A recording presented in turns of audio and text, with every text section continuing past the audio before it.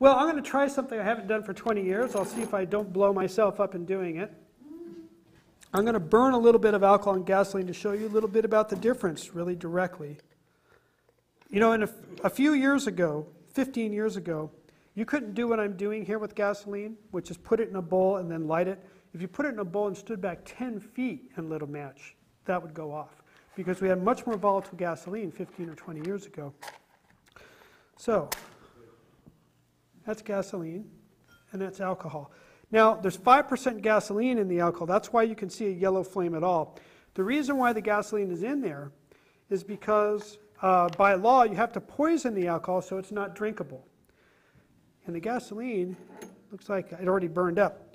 Well, I didn't put much in, but you can already see the carbon that's coating the inside of this because I only put a very tiny amount of gasoline in there.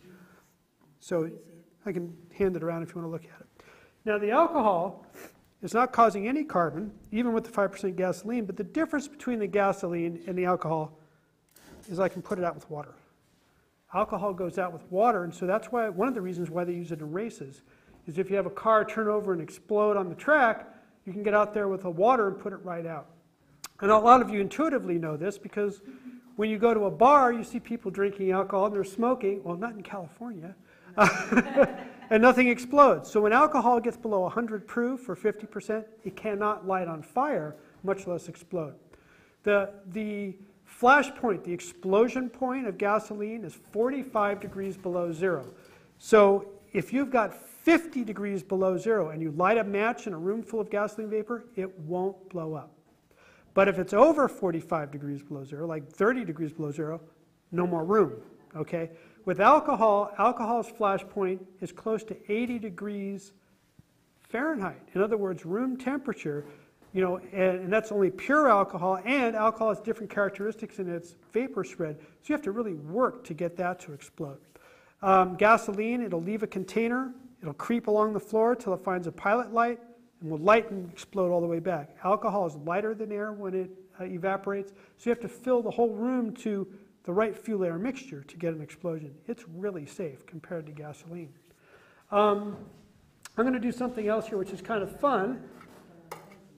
This is an ingenious, you know, just when I thought I knew everything there was to know about alcohol, these kids in Berkeley sat down with some epoxy and soda cans and made an alcohol stove that works really well. I just thought this was so ingenious.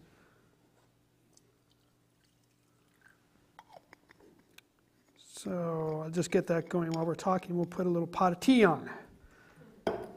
But what else did you use to poison it besides gasoline? ether works really well. Ether is an anesthetic, and it's a legal denaturant. This denaturing stuff, denaturing means making it poisonous so you can't drink it, is a requirement of the alcohol, tobacco, and firearms people. So a lot of folks say, is it legal to make alcohol? Because the revenuers, alcohol, tobacco, and firearms, will come out and bust you because you could be making liquor. So I got to tell you a quick story about this, which has to do with, you know, our power as citizens. Lance Crombie was this interesting farmer up there in Minnesota, and he started making alcohol with a little tiny still, and the ATF came in and busted him and took his still away and said, nobody can make alcohol. Now you got to realize, back in the 80s, you couldn't even make beer and wine legally. There were no microbrews, none of that existed yet. You couldn't even make your own beer or wine. The government bureaucracy was so rabid about the subject.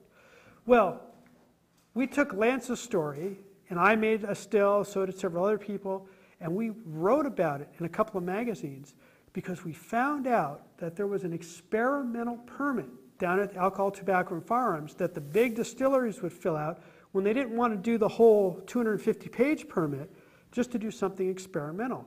So we said, there's an experimental permit. We can all apply for it. There's no reason why we can't. So we went ahead and applied for it and built a still, and we said, come and get us. And they said, we can't. The permit's legal. So we told everybody, but we want you to go through this extensive procedure and get a bond and, you know, this and that. And we said, we're not going to do it. And so we wrote about this, and 250,000 people also applied for the permit. Wow, 250,000? 250,000 people applied for the permit. which brought the bureaucracy of the ATF to a grinding halt. And they realized that if they were going to have any idea who was making alcohol, they were going to have to make it free and easy, or nobody would fill out the permit. So they made it a one-page permit. I think it's still free, and you can make 10,000 gallons of fuel a year. But of course, you're supposed to put something in it to poison it, so that you can't drink it. And I'm sure you'll all do that if you make your own alcohol. We can trust you to do that. Now, car stuff.